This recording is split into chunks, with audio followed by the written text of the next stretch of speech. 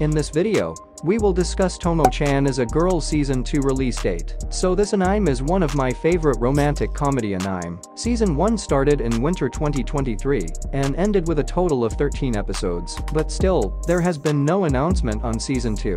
New seasons of anime can be announced before the current one ends, but sometimes it takes weeks, months, or even years before a new season is released. So let's discuss whether there will be a Season 2 of Tomo Chan as a Girl. This anime is really popular and has good ratings in my anime list. The main thing for Season 2 is source material. The sad part is that the manga already ended with 8 volumes and a total of 955 chapters. Episode 13 of Tomo Chan as a Girl will end where the manga ends. The series ends with an excellent one-season package, so for Season 2, they have to continue the manga with new characters. But as the series is so much popular, there is a chance that we might get Season 2. But it will take so much time, more than 2 years maybe. As for the release date, it may come out by the end of 2025. This is not official though, just my opinion. If I get any new updates for Season 2, I will update the video. That's all for now, anime fans. I hope you enjoyed this video. Don't forget to subscribe to our channel and also hit the notification bell to stay informed on all the latest happenings in the anime world. We appreciate your continued support, and until our next update, take care and stay tuned.